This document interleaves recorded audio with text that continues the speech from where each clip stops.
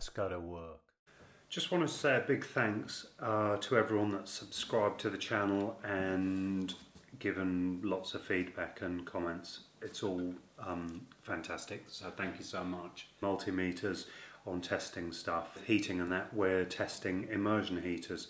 But this is the same principle. It's an element out of a cooker. You're going to see a video if you watch it where I test this on site and replace it. In this particular case I've got a cheap £40 Fluke multimeter. This is the one that I use. The element looks in okay condition to some degree.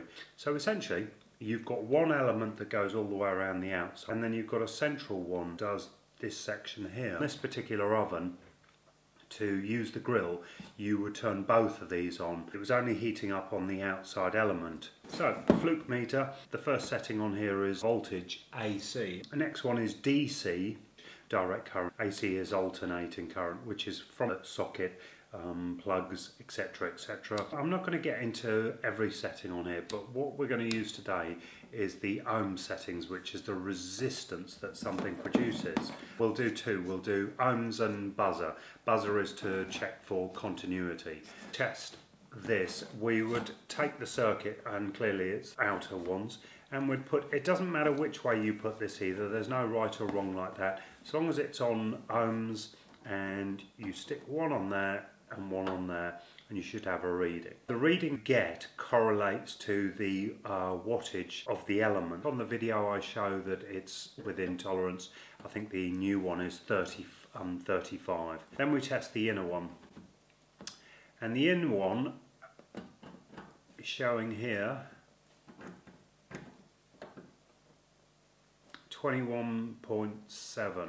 Now, I do remember when I tested this that this actually proved to be open line on when I checked it. And it's not surprising it would be open line. It's pretty much completely knackered there. The outer one is 40. If you ever get a time when you can test something against something else as a reference, always check the other. It's just the easier way of doing it. Sometimes you'll have a reading and you'll be unsure about it. If we put it onto buzzer, continuity, so on the outer one you've got continuity from one side all the way to the other. And if we check the inner one, we don't. It's got an open line. An open line is where almost the wire has been cut. This rod has ceramic around it, and the idea of the ceramic is to shield the inner core so that it doesn't earth out. Continuity. There should never be continuity between these 2 points. If you were doing a test and you knew that you had continuity across there and you checked here, there should be continuity through that. So that's a fault. Yeah? The element has got a cut in it. And clearly you can see here there's a cut in it. There's clearly a cut in it. I mean, how much more of a cut can you get than that? Yeah? And put it back to resistance. Got 39. If we check here, now that to me is bizarre. If you were completely blindfolded of this and you check that, some may say, oh, I think that might be okay. From 34 to 24, 39 or whatever it was to 24, and if that was a bit higher, maybe even more so. Well, straight away, there you go. You can see from the earth point to there, you've still got a resistance. Now that just goes to show you that there's a leak somehow between this core and this point here. Yeah? Now let's try the other side. There you go. There's another leak. Now, what do you think before I do it? If you go from there, nothing. Okay? So that proves to you that this one is completely shielded. This one here, the same thing. Yeah?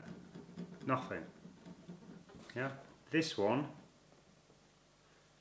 there you go, you've got a resistance. So it's leaking through the core.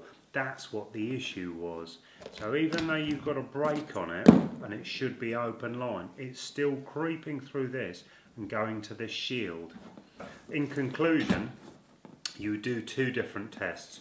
You do your resistance, yeah, and get a reading. check the other one, hot water cylinder, you would check the top element and then check the bottom element. And if they correlated to be somewhere close, then you would put it onto buzzer, continuity, check that, and if that was through, no problem. If here it was open line, you would assume that that second element was faulty.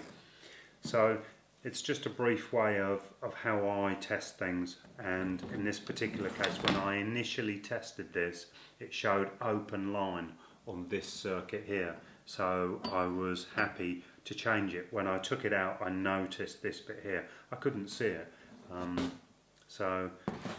but that's how I test things. Thanks for watching and thanks for the support.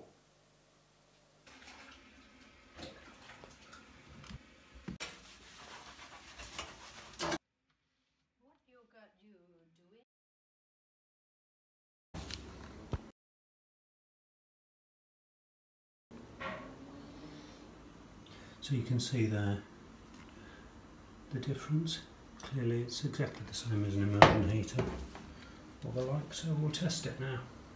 Okay, so here's a reading of the new one on the outer, 38, on the inner, 35, outer on the old, 39, inner, open line, there's your fault.